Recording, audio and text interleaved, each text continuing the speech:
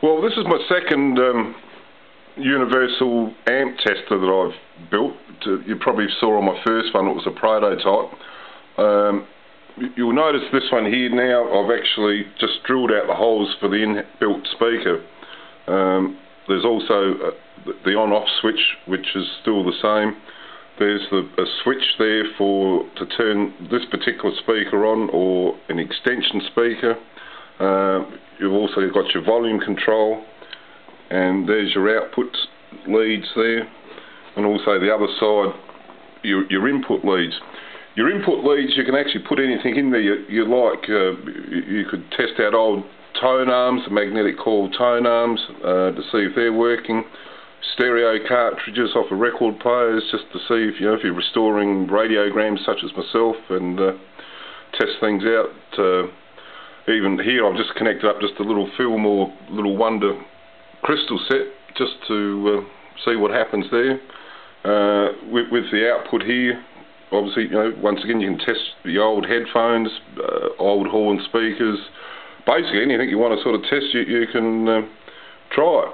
So it only just runs on a 9-volt battery. I've had it running all day yesterday, and it still hasn't used anything out of the battery.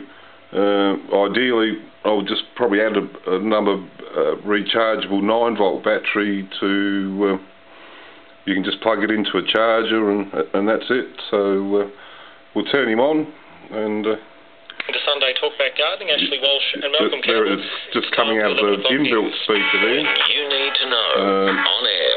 Then we've got the volume control here, and then if we just flick the switch,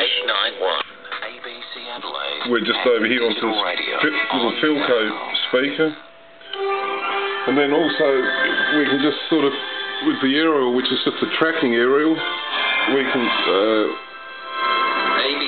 there's a volume there. The computer problem has disrupted the travel plan. And we just move it around a bit. Stranded at airports around the country. The airline says the check-in system crashed just we can also just come around here and move the slider. See what else is around. Will have to be cancelled, and others are facing long delays. This is the only aerial it's using. So I have picked up some fainter stations, but obviously with a longer aerial it'll be better. Let's just move that around a bit more. Up and running again as soon as possible. At this point in time, we can have the system up and running just an hour or two, but again, that's receiving more information from our suppliers. Passengers have also been affected by the failure. Airport management says all Virgin flights have been delayed by 1 to 1.5 hours. Virgin says staff are having to use manual check-in and boarding procedures. Virgin says the problem has been identified and they're working to fix it as soon as possible.